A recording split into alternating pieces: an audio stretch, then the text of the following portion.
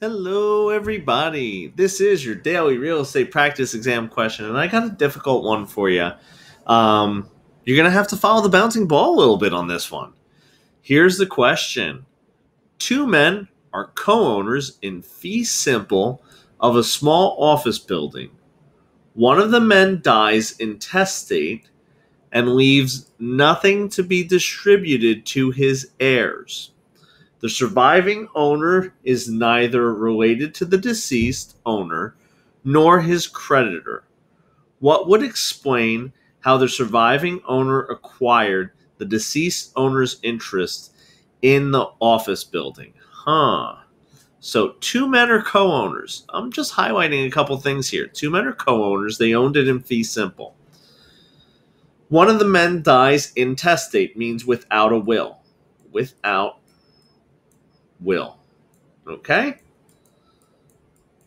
So, and he leaves nothing to be distributed to his heirs. So his heirs are getting nothing. What do we likely have here? A reversionary right, remainder interest, joint tenancy, and adverse possession. So we know it's not adverse possession, okay, because that's a form of involuntary alienation of title, okay? And that is basically when you occupy a property for in an open and hostile manner for a prescriptive period of time, you can file for adverse possession. Okay, so that's not this. They both owned it, and it seems like it was legal and everything was all on the up and up. Remainder or reversionary rights. Okay, it's hard to tell if there's some sort of remainder or reversionary. However, what we do know in either remainder or reversionary, there's a grantor who gives rights to someone else, right? And we'll just call them person B. Then what happens is in reversionary, it would go back to them. In remainder, theirs would end like a life estate, and it would go to C.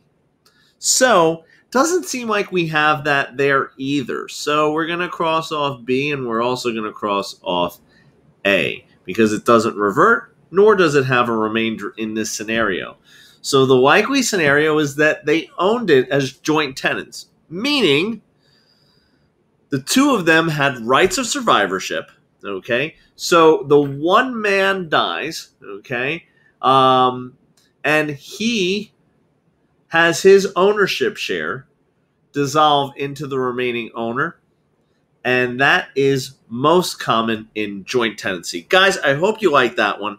If you did, hit like, hit subscribe, and also if you need private lessons, the link's down below in the description box. Thank you so much, guys, and I'm going to see you real soon.